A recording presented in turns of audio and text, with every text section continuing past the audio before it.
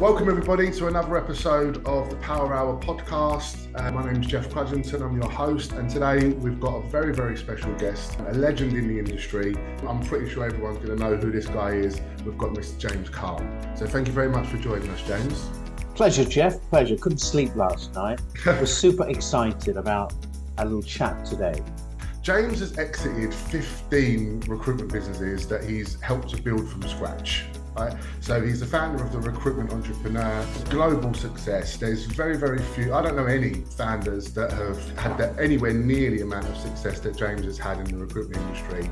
He's an expert at building, scaling companies and creating wealth with his partners. If you want to build a legacy, you want to build something of scale, and you want to create wealth, you have to build an institutionally designed business. My first endeavour was, like you say, let's build something of legacy. I'm going to be the biggest rec agency in the world. And I looked at what needed to happen for that. And once I got to 4 or 5 people, I realised I'm not very good at management, right? So are you better off? So if you take Amazon today, Jeff Bezos probably owns less than 10% of it. I'm in love with recruitment. It's not that I love what I do. I'm in love with recruitment. It saved me from a life where it was, not going well. Recruitment was my lifeline. And to be fair, Jeff, it's not easy. And it goes back again to the fact that you've got that blueprint. So what I've done over the last 20 years is I've built a team of what I call subject matter experts. Welcome everybody to another episode of the Power Hour podcast. My name is James Caan, I'm your host, and today we've got a very, very special guest, a legend in the industry. I'm not going to, usually I say for those who don't know him, I'm pretty sure everyone's going to know who this guy is. We've got Mr. James Caan. So thank you very much for joining us, James. Pleasure, Jeff, pleasure. Couldn't sleep last night. Was super excited about a little chat today. I had to regulate the amount of coffee I was going to drink because the excitement was going to. Just to recap, because obviously a lot of people can know who you are, but maybe they've not known, the depth of what you've achieved. So James has exited 15 recruitment businesses that he's helped to build from scratch. Right? So he's the founder of the Recruitment Entrepreneur. He's a global success. There's very, very few, I don't know any founders that have had that anywhere near the amount of success that James has had in the recruitment industry. He's an expert at building, scaling companies and creating wealth with his partners. James, in an industry where 90% of businesses are kind of between the 5 to 8 person mark, what separates you? How do you achieve such success in this market? Jeff, I suppose like you, I've met founders all over the world. And typically what we both find is a founder who's got 5 or 10 years experience in the business. They work for a particular business and they wake up in the morning and they say, I want to do this myself. And what I've seen, Jeff, is typically those people are good billers. And what I've learned throughout my career is just because you're a good biller does not mean you can build and scale a recruitment business. And more importantly, if you want to build a legacy, you want to build something of scale, and you want to create wealth, you have to build an institutionally designed business that has infrastructure, corporate governance, proper board packs, proper set of accounts. It needs to have a proper management team. It needs to have a talent attraction specialist. It needs to have a marketing function. Most founders, that is not what they've done before. What they have done is they've been really good with clients. They've been really good at winning business. But all of those things of the ingredients of scale is not their area of specialism.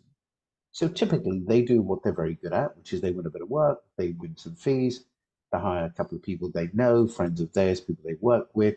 They generally get to that kind of 5 to 8 mark, and then it stops. And then they don't really go any further.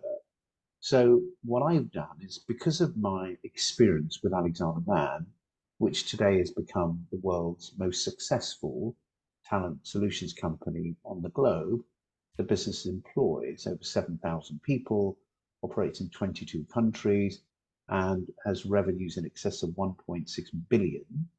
Having had the opportunity and the experience of creating and building that business has given me a sense of experience and knowledge, which is what I use with the founders that I work with.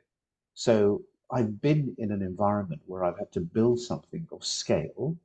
I've had to make those mistakes. I've had to learn from experience of how you navigate from a boutique business to a scale business with institutional processes.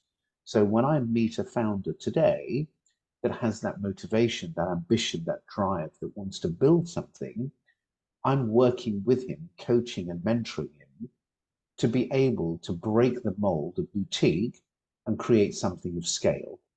And to be fair, Jeff, it's not easy because, as we know in the business, developing a brand and developing a legacy and having that social media presence, having that brand identity, having that go-to-market strategy is not something that's easy because we are in an incredibly crowded market today. So having that marketing and branding capability isn't something that most founders have. So what I've done over the last 20 years is I've built a team of what I call subject matter experts. So over the years, I've kind of worked with, met with, and now successfully managed to bring on my team.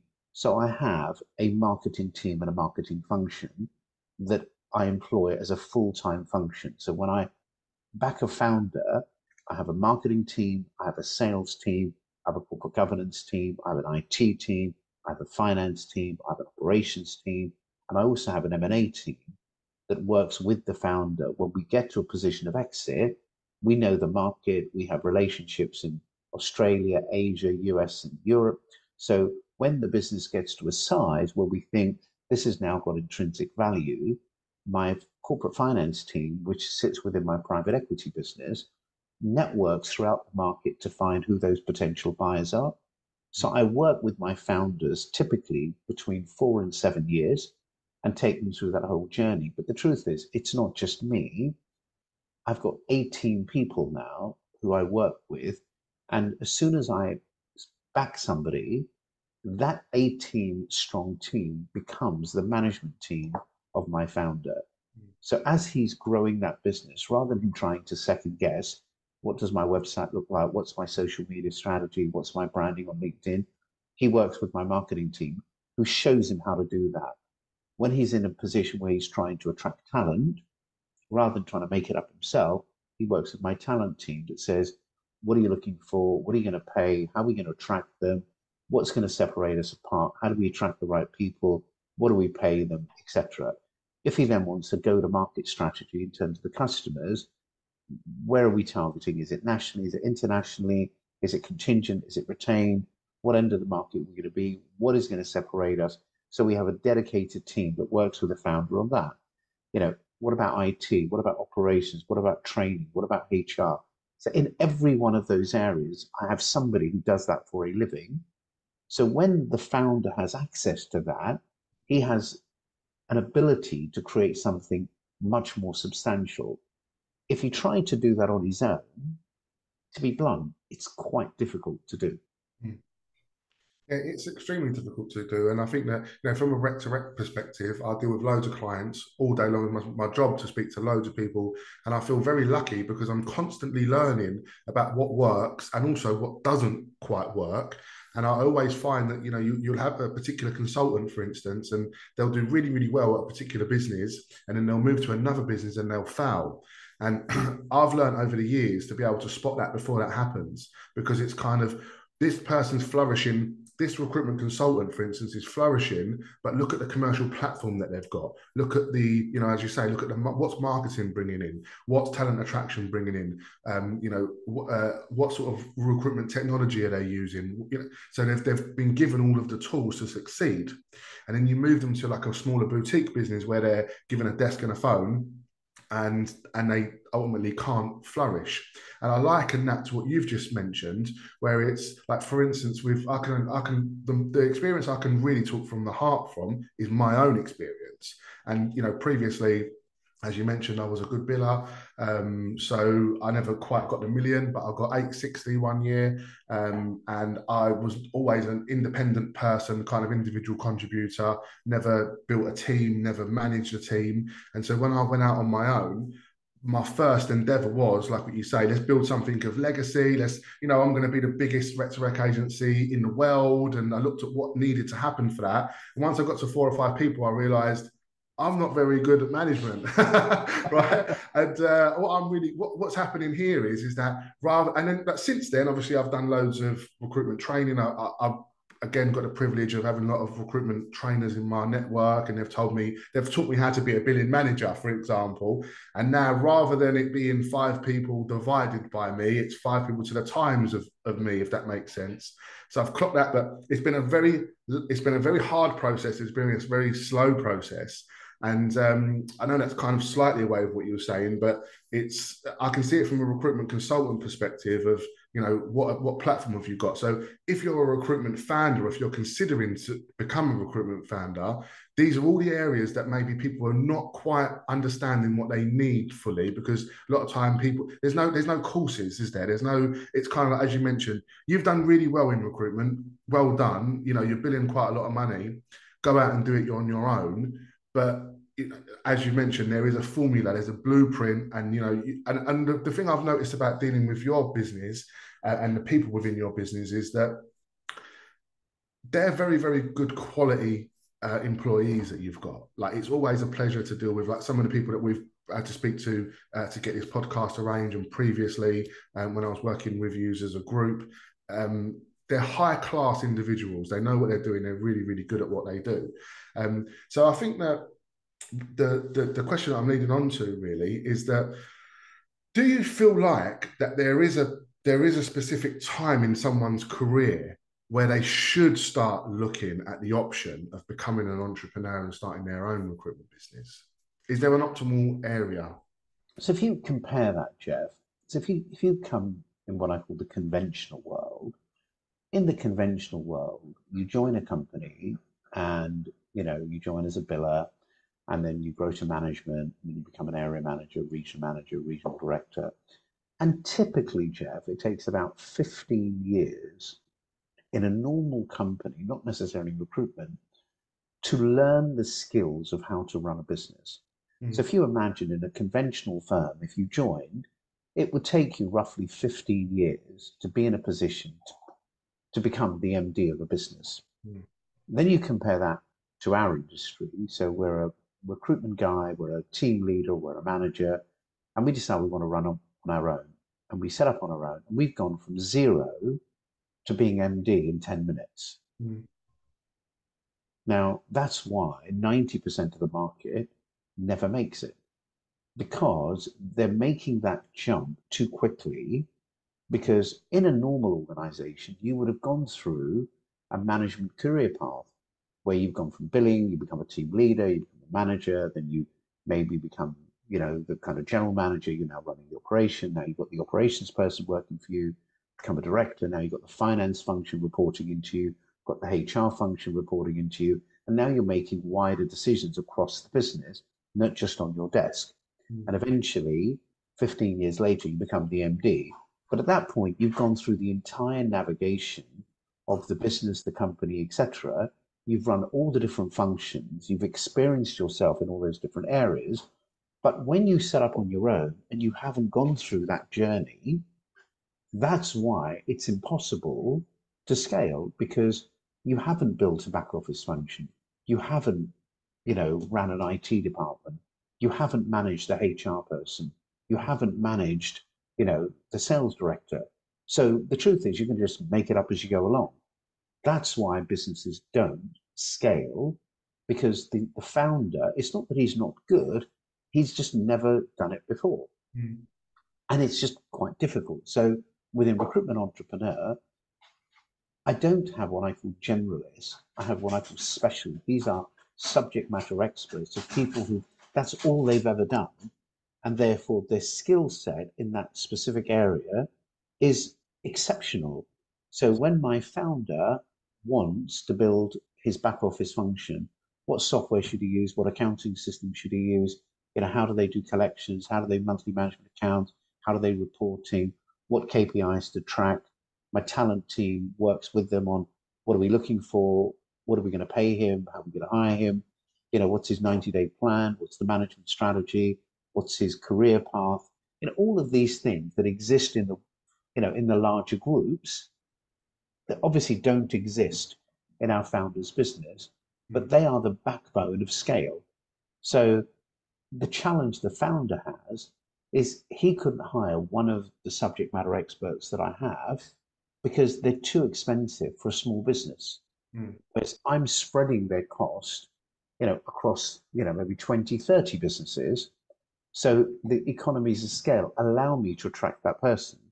But if I was a founder with a 3-man business, not one of those individuals would want to come and work for me because there's not enough to do, and I'm probably too expensive. So I have exceptional people that work with the founders, but their cost and their expertise is spread across a number of businesses, which give them the value of why my businesses tend to do slightly better than the market. Because the one lesson I've learned, recruitment is all about people.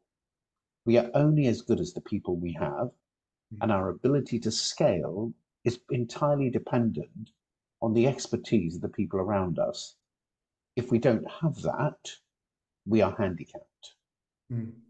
And by joining Recruitment Entrepreneur, you've got instant access to those, top crack team of experts, right? And so you can scale easier. So okay, so you've got a general blueprint that you implement, and it's robust and it works regardless of sector. Obviously, things need to be adjusted and whatnot. So ultimately, the answer to that question is that the reason why most businesses don't, if they intend to, but they find difficulty in passing that kind of like 5 to 8 man team, is because they just don't have access to the individuals that they need to be able to make that a reality.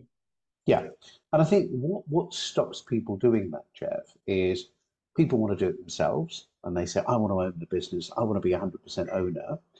If you look at most businesses today, very few businesses that succeed are ever owned 100% by the founder. Every unicorn business has investors in the business. Every business I come across that truly grows has had a number of investors been part of that journey. And what those founders recognize is you can do it yourself and you can own 100%. But the really stark truth is it's 100% of nothing, because it's unlikely ever to be worth anything. So are you better off? So if you take Amazon today, Jeff Bezos probably owns less than 10% of it. Most businesses that scale generally have to raise capital, and they generally, give up equity to raise the capital. But those founders are not obsessed with owning 100%. What they're obsessed with is growing a business that has a value. And therefore, I'd much rather own a smaller percentage of a business of value than 100% of something that probably is never going to be sold or is never going to have a value. So I think the market is split into 2 areas. You've got a chunk of the market where founders believe it's all about, I need to be in control, I need to have 100%, and I want to put my own capital in. And I would say 90% of the founders that I meet are what I call undercapitalized. They start with too little and they don't have the working capital to grow. So they're kind of almost handicapped before they start. When I work with a founder, I invest directly in the business and make sure he has the capital to grow. Because if he doesn't have the capital to grow and he's struggling to pay himself or make a living, business will never grow. So the first thing I do is make sure there is enough investment in the business to achieve the ambition and goals of the founder. I then ensure that it has the right management team available to the founder to fill in the gaps that he has not had experience in and give him a fair chance of success. That's the difference. So when I meet many people, and I do, lots of people who say, but James, I need to control the business, I want to own 100%. And I say, there's nothing wrong with that, but just look at the market and look at successful businesses. How many successful businesses grow where the founder has never taken external investment? The answer is hardly ever. Every successful business I've ever met, the founders had to raise capital in order to grow and achieve the scale that he wants. Founders rarely ever have that much capital available to do that. So if you're going to own 100%, chances are you're never going to scale. Mm. Yeah, so like, as you say, I mean, obviously I come across a lot of people. I've met people that have started in their bedroom and they've gone off and made loads of money. But I would say that that's extremely, extremely rare. And the majority of people that I've seen that have built big businesses, as you say, have either taken investment or a part of something like yourself. And another good point as well, which you mentioned about building something, because that's another thing, isn't it? When people start to venture out on their own, the idea is a lot of the time, is I'm going to have this business for 5 years and then I'm going to sell it. I'm going to become a multimillionaire and I'm going to, go and go off into the sunset, which again, very rarely does happen. But also, people sometimes when they go to exit, they realize that there's not as much money in the exit as what they thought there might be. And there's loads of variables in the exit, right? And another benefit that I would imagine that you would have is that you've got the option to group 2 or 3 businesses together and sell them as one entity, and then your multiples would be higher. Is that something that's also a benefit of working with you, James? Or Yeah, so I think there are two sides of that, Jeff. One, you're right. Every founder I meet says to me, in the next 3 to 5 years, I'm going to exit. And what I always say is, what are you going to exit to whom? Mm. And they don't really know the answer to that question either. So what is it you're going to build? And what you're going to build, is there a market appetite for that? Mm. Is there a demand for that? Because maybe there is and maybe there's not. So how much clarity do you have of knowing what the market wants? So when I'm building a business, because I've sold already 15, I know what the market wants. I know what the market will pay. I know the sectors that they want to be in, and I know who the buyers are. So I have a really good network in Asia. So I have a partner who works with me in Japan, and he covers the Asia market. So he covers Singapore, Hong Kong, Japan, and China.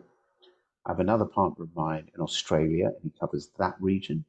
I have a really strong connection in America. So he covers the US market, and my private equity firm, Hamilton Bradshaw, covers the European market. So when I have a business to sell, the first thing I do is reach out to my network. And this network, Jeff, has taken me 20 years to build.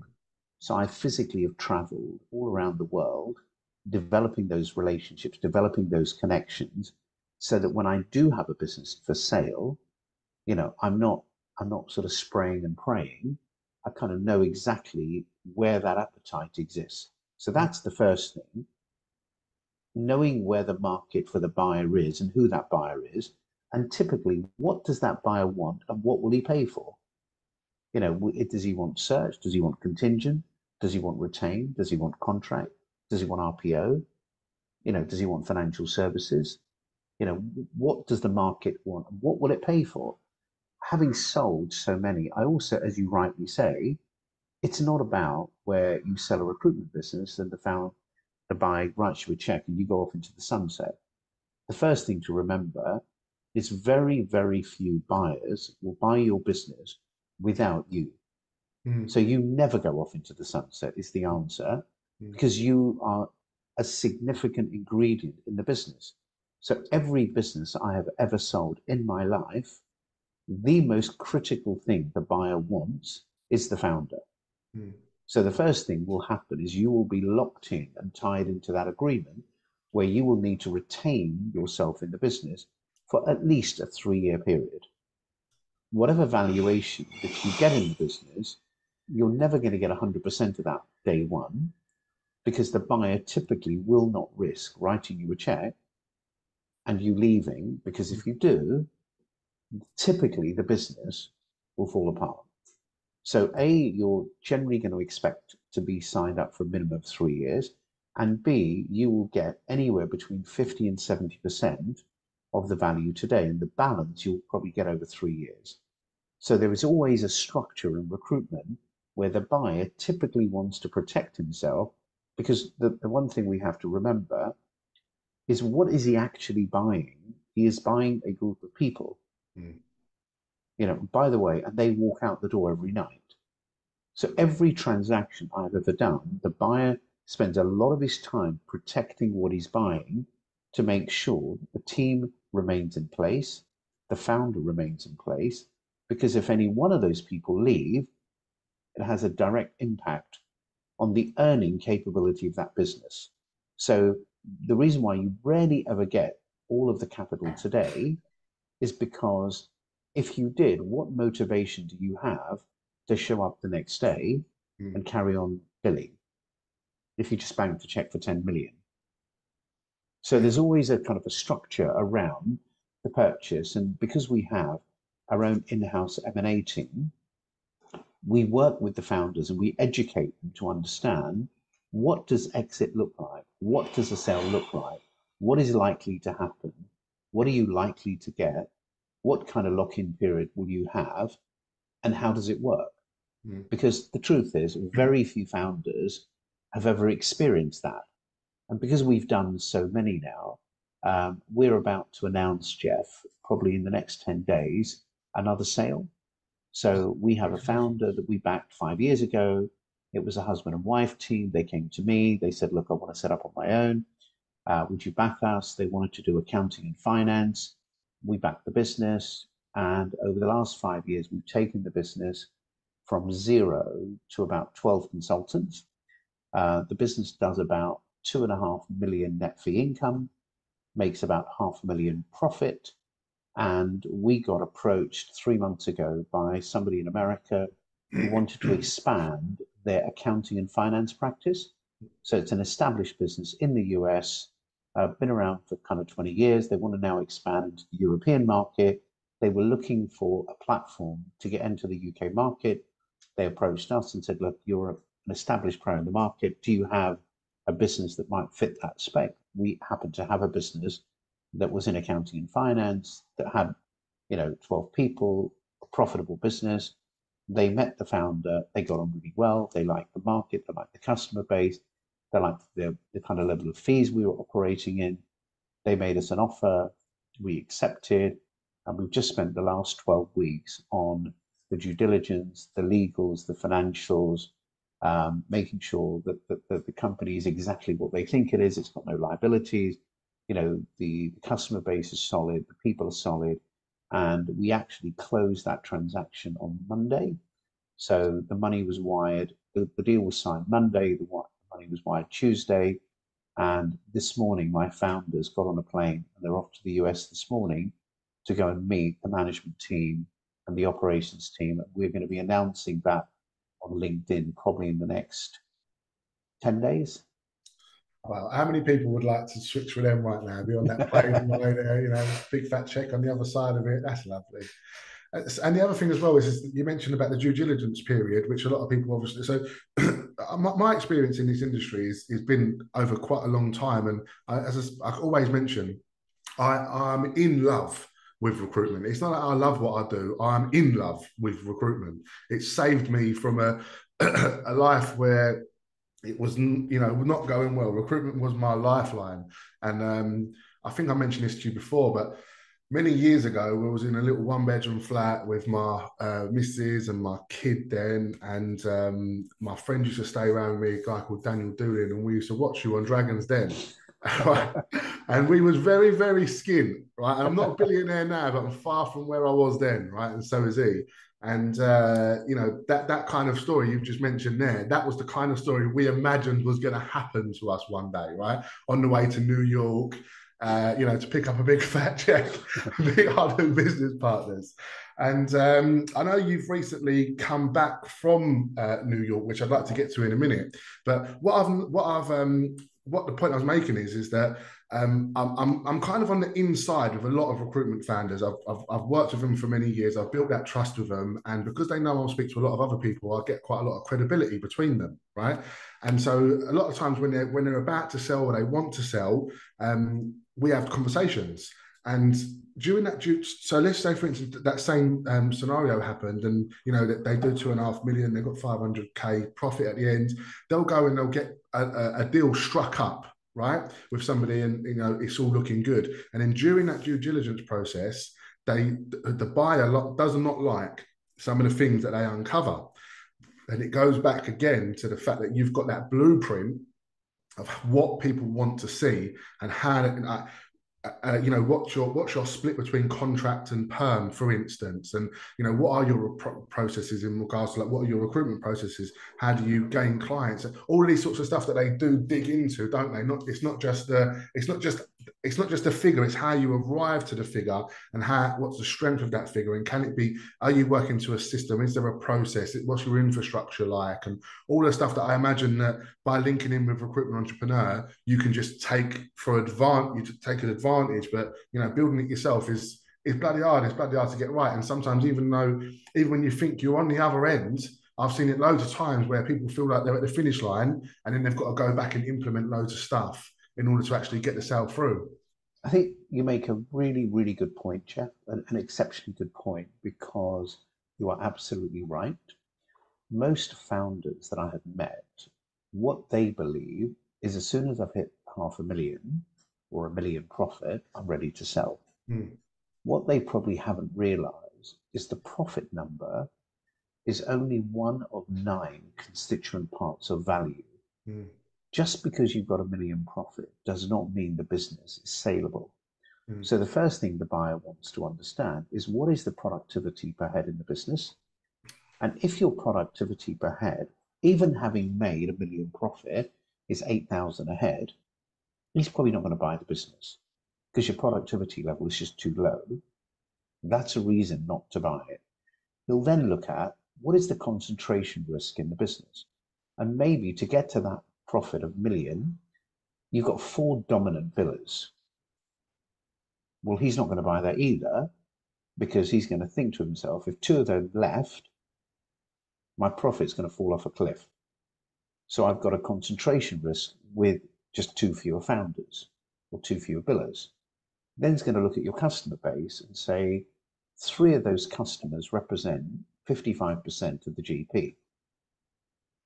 He's not going to buy it either, because if 2 of those customers moved, the company will just collapse. So he's not going to buy it either. He's then going to look at the conversion rate and say, what percentage of the gross margin do you convert into profit? If you're only converting at less than 10%, your cost base is too high. He's not going to buy it either. So there are 9 different things we have learned over the 15 businesses we've sold, where we know buyers immediately focus on these issues. And if we have a business that does not meet that criteria, we don't take it to market, because we know we're either going to get a lowball valuation or no buyers. So as we're nurturing the founder, as we're working with him, we're very mindful of those constituents of value, and we educate the buyer day one and our founder, so he understands that to get value, to build wealth, he needs to deliver those metrics. So right now, I probably have about 20 businesses that I am working with, and all of them have some issues. So some are doing really well, but their productivity is too low. Some are doing really well, but their conversion, they're only converting at 8%. Some are doing really well, but their productivity per head's too low. So each business we are very focused with to ensure that we are addressing those constituents of value. And only when we get the constituents of value to that level would we want to go to market, because we're not in a hurry to sell, we're not desperate, and we don't want to give it away. So we will only bring it to market when we can tick those boxes. But I get many, many founders reach out to me on LinkedIn and say, James, I've got a great business, I've been going for 10 years, I'd like some advice, and making 1 million profit. And when I spent half an hour and I focus on my constituents of value, 90% of the time, even though it's a profitable business, it's not saleable. Because I know that every single business I've ever sold, the buyer typically will hire a Grant Thornton, an Ernst & Young, one of the accounting firms, who typically will come in and do between 3 to 4 weeks of due diligence, where they're completely focused on these issues. And if they identify the business does not have those drivers, they will write a due diligence report to the buyer, giving their recommendations, which are generally, this is not something to buy because the risk is too high. And by which time the founder has wasted 6 months of due diligence and travel and backwards and forwards, etc. During that period, he's probably not billing very much because he's a bit distracted. And then he ends up 6 months later, there is no deal. The buyer walks away. And I would say every year, there's probably around 200 businesses that come to market. And maybe 5% or 10% may sell. 90% never actually conclude because of this reason. Exactly what you said, because they will do due diligence. Nobody's going to write you a check blind. Every buyer I've ever met in my life is what I call a sophisticated buyer. They know what they're doing. They've done it before, and they're generally quite a sizable business. And they will all, especially if it's a private equity firm, they will all hire external advisors. And those external advisors will advise the client, and they will look at what we call 9 constituents of value. And if the business cannot tick those boxes, there generally is no sale. And that's the thing, you know. Look, I just think that if you're thinking about starting a recruitment business, or maybe you've started one and you know it's not going where you want it to be, and it's actually something that you do want to do, you do want to exit, I think it's an absolute no-brainer to be calling you, because you know exactly what it is that you're building towards. So you're not, if you're in 5 years' time, you feel like you know, all of a sudden it's like, I've made $1 million profit now. I've done everything I said I was going to do. But from the beginning, you didn't know what it was that you needed to do in order to sell that business. Your idea is that you get to $1 million, but as you said, there's 8 other sections that you need to be ticking, and you're not building towards that. Had you have had that knowledge in the beginning, then you've got half a chance. But if you've not got awareness about what it is the market wants, you ain't got a chance. Like, for me, I know exactly what my market want. They want stable people who have built a lot of money in their sector. If I can get them 3 things, I've got a deal, right? And it's very similar, isn't it? I need to know, what do I take to market to make money? And it's the same when you're selling a business. So I'll give you an example, Jeff. I've just had somebody join Recruitment Entrepreneur in January, so this month. And it's a chap called Josh, and really, really nice guy. Been in recruitment about 10 years. Very, very successful career at Hayes, consultant, biller, manager, grew a team, ran a team. Amazing track record. Set up his own recruitment business 7 years ago. So he's been a founder and entrepreneur for 7 years. He's got the business to about 10 people now. I think he does about 1.3 million a year gross margin, and last year made 100,000 profit. So I met him last year and he said, look, I'm a bit frustrated. I've been doing this for 7 years and I've got a reasonable business. I'm making a living, but I haven't been able to scale it. I can't get the productivity of the team. So every year, half of them do well, half of them don't do very well. And I end up basically robbing Peter to pay Paul. So the guys I make money on fund the guys that are mediocre. So my profits never really grow. I'm probably the biggest biller in the business, but I'm only billing half of what I should be billing because I get so distracted with all the time I have to spend in the business and operations and finance and managing and training the guys and working with the guys, so I can never bill what I want to bill. And because of that, I'm sitting here 7 years later. The business has no value. I can't sell it because it's only making 100 grand. So what am I going to do? So him and I have been talking between September and December. And, I said, look, the challenge you're going to have, Josh, is if we're going to invest in you, you're going to have to give up equity. You're going to have a partner. So all of a sudden, it's now not just you. And we're going to have to institutionalize this business, which is different to how you built it before. So you're going to lose control. You're going to have a partner. You're not going to be 100%. So the first thing you've got to get over your head is giving up equity in your business. And he said, the problem is, James, the equity in my business today actually isn't worth anything anyway. So whilst I've got 100%, I've had it for 7 years. It's not come to anything. It's not got a value. No one's prepared to buy it. So let's be honest, I'm giving up a percentage of nothing. And, you're right. If I join Recruitment Entrepreneur and I'm working in your environment and I'm working with other people, it's still my business. I'm still the CEO. I'm not reporting to those people. They're not my managers. You know, they are effectively sector specialists. They're there to help me navigate me so that I don't get drawn into all of the things that, frankly, A, I'm not particularly good at, B, I don't enjoy. Mm. So we've had numerous conversations, and mentally, he's kind of overcome that initial fear of giving up equity and coming into a group environment where, let's be honest, when people start their own, they want to get away from that. They want independence, they want to do their own thing. He worked in Hayes, he had all of that infrastructure, but he's realized that without it, he is struggling. Mm. So he's literally joined us in January as now a founder within the Recruitment Entrepreneur family. And we're going to be introducing him on LinkedIn. But he's a good example of somebody that is what I call atypical of our market. Been doing it for 7 years, got a reasonable size, doing 1.3 million a year, good business, boutique, good lifestyle. But the truth is, it's going from a value perspective. There's no value, there's no wealth. And if I'm honest with you, he probably makes less today than he was making when he was at Hayes.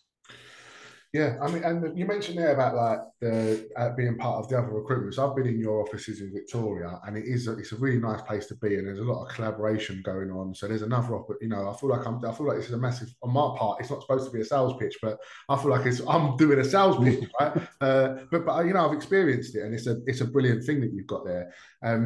But I think it's mainly because we've got about 30 founders. So what Josh is going to find is all of a sudden, rather than being on his own, there are 30 people like himself building a recruitment business that he will now become part of that ecosystem. We do events, we do what we call CO forums, and he'll now start participating in some of the events that we do, where he's interacting with other founders that are experiencing the same challenges as him, that maybe are struggling to attract talent, or they want to go from contract to perm. How do I do that? There's another founder that's doing that. I want to take my business international. How do I do that? This guy's doing 50% of his revenue in the US. How did you do that? So now he's part of a kind of a club with other founders that he can banter with, develop a relationship with, work together with, share clients. So actually for him, it's been a very lonely life for 7 years where effectively he's got nobody to talk to. And now he's part of a team of people very, very similar to himself who are on the same journey where you can share ideas, best practice, etc. That will transform his strategy on how he grows. And so this is just me thinking off the top of my head now. So, like this, for instance, this guy that you've just taken on, right? So, the other option that was available to him, maybe, he may not have ever wanted to do this, but another option was, and it's becoming more and more popular, I would say, or fashionable, I think would probably be the better word, is going like the solopreneur route where they just think, right, I'm going to just become a principal consultant, but I'm going to be under a limited company and I'm not sharing my commission. Right. So, someone who bills 500K a year, for example, right, they're going to go and they're going to, at the end of the year, their profit's going to probably be 450, obviously pre-tax and whatnot, right? So their operating costs are going to be much less than 50K, but let's just say they are. What do you think of that route? I understand that route doesn't obviously lend to your model, but have you got any? Sorry, what's the word? What do you think of that route? I mean, there are, as you rightly say, there are many people who fit that, who basically are saying, look, I don't really want to build a business. I don't want to scale. I just want to keep more of what I build, and I want to make a lot of money. There's nothing wrong with that at all. And within Recruitment Entrepreneur, we have that model where we have about 25 people like that who are founders who have their own business, their own limited company, their own brand, but they sit within the Recruitment Entrepreneur network.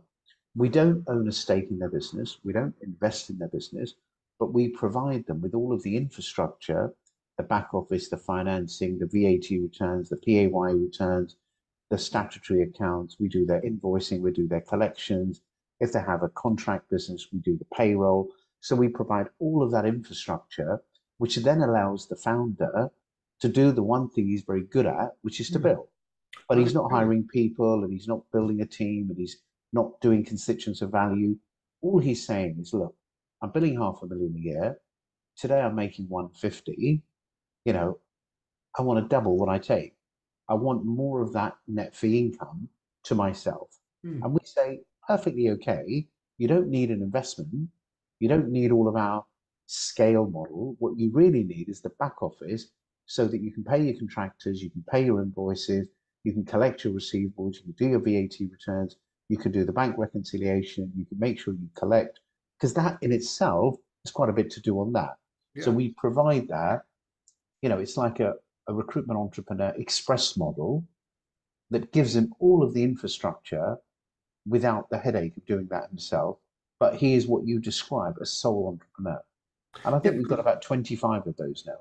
I didn't know you offered to do that, because the other side of that is as well is that people are then foregoing the infrastructure and the commercial platform that they're leaving behind, and sometimes they don't understand how much they rely on that, and they go out and they start on their own even though their idea is to just build on their own, but they don't realize how much of their desk time is now going to be taken away with operational stuff, which is boring and horrible for a person who just wants to build. It's the opposite they want to do. So they can still come and they can enjoy all of the infrastructure, the commercial platform, the camaraderie. And if they want to scale, if they decide, hang on a minute, I've done this for 3 or 4 years now, and I've earned a bit of change. So, I've done what I wanted to do. Now let's look at building something. Then they're in the right place, aren't they? Because they've got, Absolutely. And they've got all yeah. the equity. It's their business, it's their brand. We're not taking an equity in the business, etc. So, it's the best of both worlds. Yeah. And so we've mentioned a couple of times, come up a couple of times throughout the conversation about the US market. So I know you've recently just come back from New York. So just broadly, I know a lot of people are really looking at that's going to be a market that they want to chase in 2024. Loads of my clients are saying, if you get anyone over there, a lot of people do it from here. So they're doing most of the time they're doing East Coast from like somewhere in the UK. I mainly do London, and also some people want to actually build offices out there. Have you got an opinion on that market as in comparison to the UK market? I mean, the US market um, is right now outperforming the UK market. A lot of it's because the US economy is doing better than our economy, so demand's very high. I do know we have offices in America, they are definitely outperforming the UK. Demand's good, job flow is very good. The other thing that I like about the US market is the US market, the fees are much better. Hmm. We've not done ourselves any favors in the UK. We've just consistently created too much internal competition where our fees have just got lower and people are, they used to be 25% and 22, then 20, and somebody else, I'll do it for 18, I'll do it for 15, I'll do it for 12. And the market's pushed itself down. In the US, they've done a much better job in holding their fees. So generally, you'll find your fees are much better, job flow is much better. And by the way, it's a huge market. It's 10 times, if you look at the US economy in comparison to the UK economy, it's massive. So Hmm. you're obviously going to get more job flow. So there are a lot of people who are doing incredibly well, both from sitting in the UK and placing in the US. But there are a lot of UK, I mean, when I was in the States recently, the number of UK recruiters I now meet in San Francisco, in LA, in New York is unbelievable. Hmm. The market is really developed. And I would say that the UK is probably the biggest market that effectively moves across to the US. So if you're looking at either setting up an office there or doing business, the other thing to remember is our customer base today is truly global. The Hmm. clients we do business with are not just UK centric.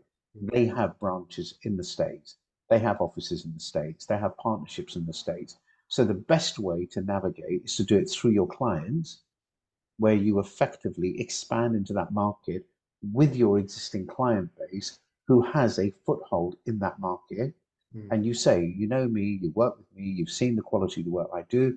I can find you the same quality people in the US as I do in the UK. Hmm. And because they trust you, they're more likely to work with you So we have found that the best way to do that is through the customer base rather than arriving there cold with nothing.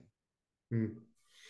Yeah, I agree completely. I mean, obviously, we've had conversations, and you was, very generous to give me your your opinion on what I should specifically be doing, and that's kind of the route that I went. So I've gone to companies that I've got long-standing relationships here in London, tried and tested, and it was as simple as giving them a call and saying, I know you've got an office in New York. What are you looking for? And it was literally that was the conversation. And then because I've got that relationship, it's like, oh, lovely. You're going to be doing that area as well. And yeah, I'm not an expert in it yet. I haven't got the book yet, but the processes and the systems are going to be the same. You know, what are you looking for? And then they give me, and then we've had some success in that, touchwood. And also what I've done is I've developed a different market, whereas as I mentioned, so there's a lot of people here that are focusing on, so in London, when I say here, I mean London. So a lot of people in London who are focusing on New York or Austin, for example. And I've managed to build up a little bit of a network of those individuals that are here that are working there, and I've been placing them. I've made a few placements last month, for example, with those people as well. So I think that, and then we brought somebody from Canada who was working at Robert Walters in Canada. We brought them to a tech recruitment agency here in London. So it's worked the other way as well. So I think that I agree with you completely. My experience has been that the fees are bigger. That's mainly because, as you mentioned, you know, where there's less people out there, so not people are like fighting against each other for the fees. And you know, I think that's always the last thing that you want to negotiate on. I charge 20% in London and 25% in America. That I can say that publicly because that's what I do. You know, I don't really negotiate on that, to be honest with you. But it's not just the fees, it's also the fact that recruiters, for instance, are on, you know, 30, 35, 40K as an average base salary in London.